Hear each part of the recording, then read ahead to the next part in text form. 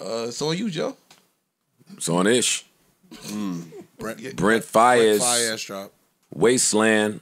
I heard Was it Faiyaz? In your phones right this second. Was it Faiyaz? Was it That Faiyaz? was a good one. Nah, the two songs. I only heard 2 of the songs out of 19, so I ain't really delve into the whole Scroll project. down. But it was cool. The 2 songs I heard, it was probably like 7.5s. So that was all right for me. All right. Did you hear anything on it, Parks? Really in-depth I heard review. one song that I really liked. The rest of it, I wouldn't say it was bad. I wouldn't say it was good. I gotta live with it. You know, R&B in the morning. I've been said it a million times. Is not my shit.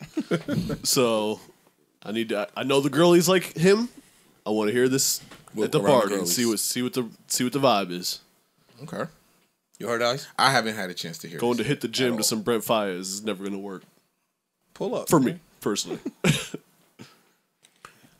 Ice thinks that I have a beef with Brent Faiyaz. Not a beef. Tension, dislike. Disdain Yes. for Brent Faiyaz. Yes. And he doesn't believe me when I say that's not true. I feel like you've voiced some displeasure in the past, publicly or not. I don't know. Which has nothing to do with dislike of him. Oh yeah. Oh no, I'm talking about musically. I'm talking about musically when I say you don't like him. What I think happens is sometimes people will get enough attention, and then when you check their music out, it's like they don't deserve this or this praise. Like you get certain people saying, "Yo, he's the next one. He's this. He's this. He's this," and then you go to listen to it, and it's like, "What the fuck are y'all hearing?"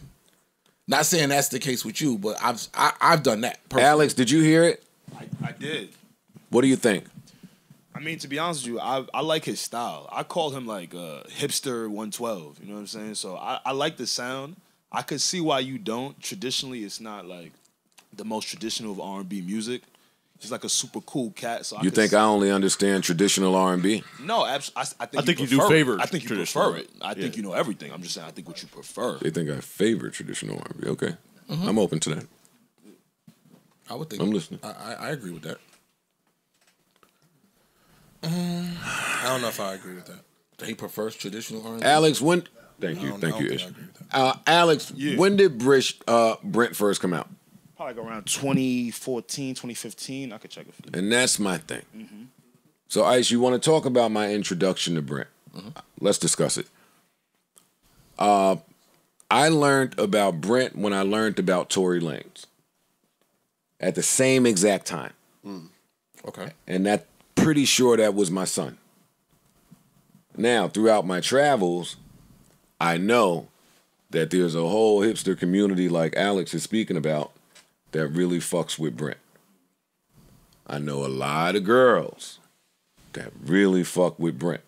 They love Brent. Yeah. And somewhere around that, when did he catch? He caught that big one. Crew. Yeah. You couldn't talk anyone off of the Brent bandwagon when that was out. Yeah, that was 2016. 2016. It's Gold Link. Yeah. And then he put that video out describing, really detailing the financial side of being an independent artist. And I thought that was incredible. It was. So I'm rooting for Brent. Got you. Right? Like you clearly are innovative and you're doing this on your own. There were reports of him walking away from money. I support underdog shit like that. You're going to be independent and sell your shit. I'm all the way down. So now I'm just checking to see. And I could never hear what everybody else was hearing. That's what I just said. He wore this label as the toxic singer. He's pretty toxic. And where is it? He's toxic.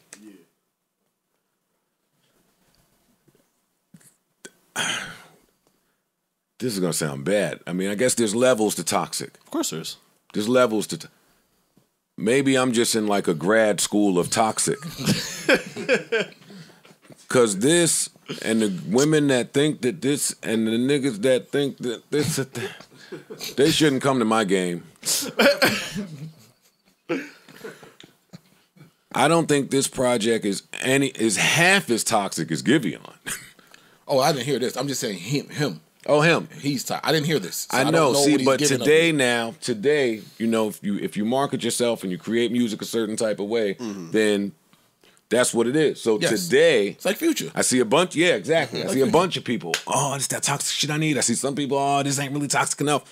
I'm just going on music creation. This is lazy song making. I'm not going. That's the start of it.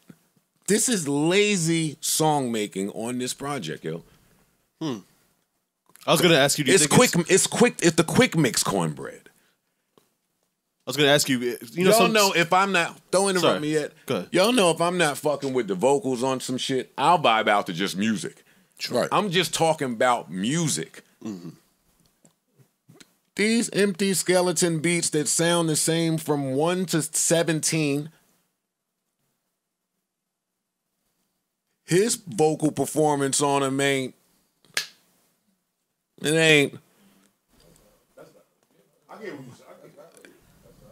He's still nasally.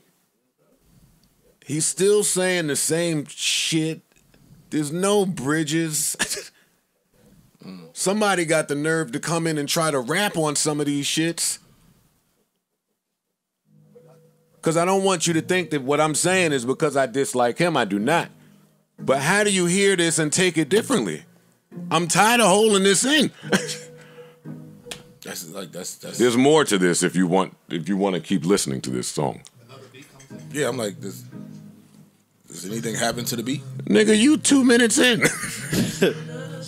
Oh shit. The backgrounds are off. That one a little rough. Why is he doing his own backgrounds? That was a little rough. Why is nobody auto-tuning some of this stuff so that it's not off-key? Alex, what do you want me to do with that? I definitely understand what you're saying. Nah, Sometimes it can sound a little bit off in the mundane. I get it. Nah, not for nothing. Let me play this so it's sound like I'm not going like. There you go. I fuck with that. Yeah, I like that. I know you do. I wish I could let it continue. Here's another one. Come on. Oh no, this ain't a Lou. This ain't a Lou. I like the second half of The Price of Fame. I hate this. I ain't mad at that. I'm not mad at that one. I'm not mad at that one. Listen to it on your own and come I back will. with Yeah, I what will. you think. I will. I'm gonna listen to the project though. I just didn't get a chance to. I do like Brent usually. Yeah.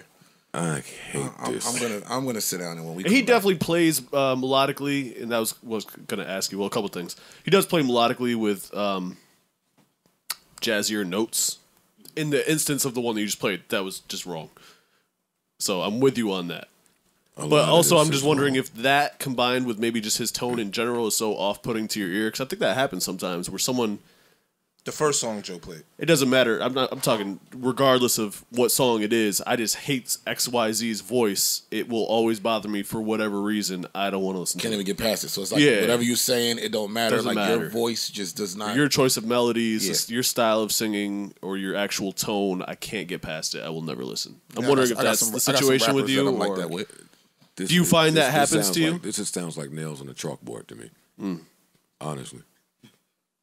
Like, it's that bad to me. Yeah. It wasn't that, but I get it. But not for nothing, too. Listening to music on this pod tends to do the music justice. I'm not the only person that I'm says just that. saying, I know. Yeah, I'm not the only person that says that. I've heard people say it I've don't heard sound the same when songs, they and hear when it. I heard them here, I was like, sheesh. And then I'm riding around, and it don't sound like it sounded here. It don't sound like it in my house. It don't sound like it in my car. It's just like, eh. But here, some shit will be a monster smash, and I get it at home, and it's like, eh. So, I still would like to see Brent do well because I support his business model. Maybe it just ain't for me. Maybe I'm too old. Maybe I'm too old. I do think it could be a situation where it's just his sound. The sound of his voice just doesn't click for you. That happens sometimes. There's a bunch of people I just can't. I think that's a crock of shit. That happens though, for real. That definitely That happens. definitely happens. You know what? When you know what excuses that though? A really good song. a song. True. a really good music. song. Musical. These are not good songs. The last two you played, I wasn't mad at. I know. Go listen to them. Like I said, I'm going to listen to this entire project. And come back and give me your objective criticism. For sure. I so got that this you. doesn't seem like I'm going too hard on a project. For sure. Don't that worry. I specifically didn't enjoy. I will definitely say No, from the half listen I gave to it earlier. Why does anybody have skits on their album in 2022? I liked his skits. Oh no, I'm a fan of skits. His skits were good. nah. I'm a fan The of skits skits when is they done right. probably one of the highlights of this project. I don't want to hear no skits. I didn't like skits when they were popping in 1997 or whatever Why that not? was. I still don't. How Want could you be against a good skit? I hate skits. You ain't like the Mad Rapper? Well, it depends on the song. Some of them were at the beginning of the song, so the song didn't start till 53 minutes in. I always hated that. Ain't like the torture skit from Wu-Tang? The first time. Yeah, like Wu Tang had good skits. The Bad Boy niggas had great skits. DMX used to have good skits. Skits was the shit. Yeah, I used to like them. Not a fan. I love a good skit. Nujo Budden. Enough, Daddy.